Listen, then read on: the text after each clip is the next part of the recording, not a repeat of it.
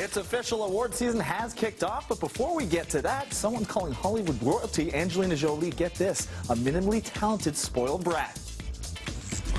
Oscar winner Angelina Jolie is the subject of internal emails allegedly leaked from Sony Pictures Entertainment. The tense exchange appears to be from earlier this year between Hollywood producer Scott Rudin and Sony Pictures co-chairman Amy Pascal. The emails discuss Jolie, who seems to have objected to director David Fincher working on Sony's Steve Jobs biopic rather than working on her own upcoming Cleopatra film. In the email, Rudin makes his opinion of Jolie clear. "I'm not destroying my career over a minimally talented spoiled brat who thought nothing of shoving this off her plate for 18 months so she could go direct a movie. I have no desire to be making a movie with her. She's a camp event and a celebrity, and that's all." This is the latest bit of private info to be leaked from Sony in recent weeks after a widespread hack of the company.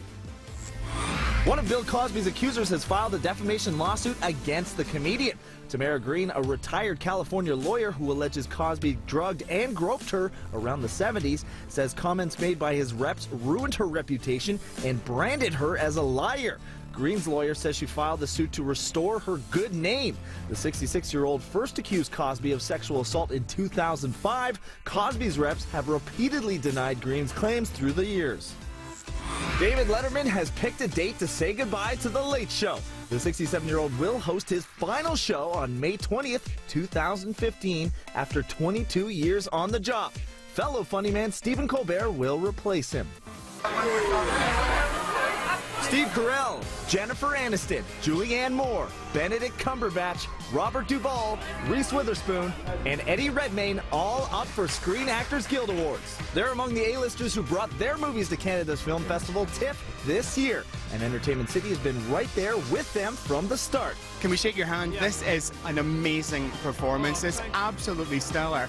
We talked to leading actor nominee Cumberbatch about the awards talk already gaining momentum back in September for The Imitation Game. Does it make you nervous that you hear the buzz already going for this one?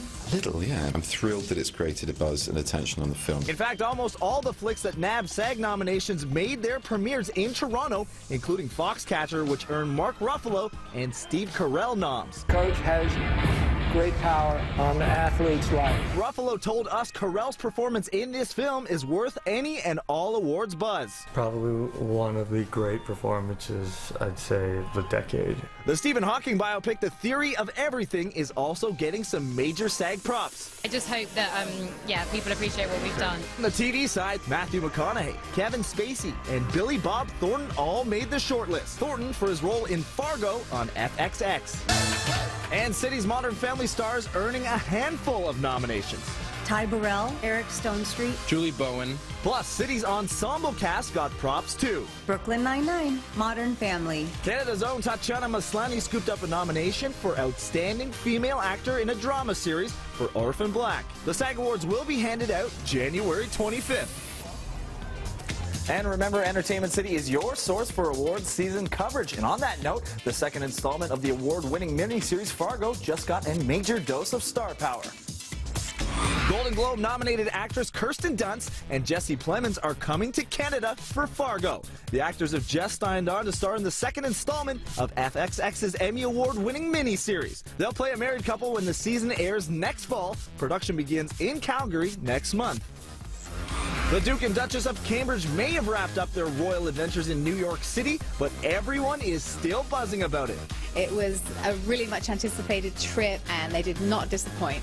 So in this week's edition of Hello, we have a fun-filled photo album, all the candid moments, all the touching moments. Check it out in this week's issue on newsstands and your next issue app today. And remember, you can find your latest entertainment headlines on Twitter @NCity. Entertainment City is brought to you by Vanilla MasterCard and Vanilla Visa prepaid cards. One card, a million options.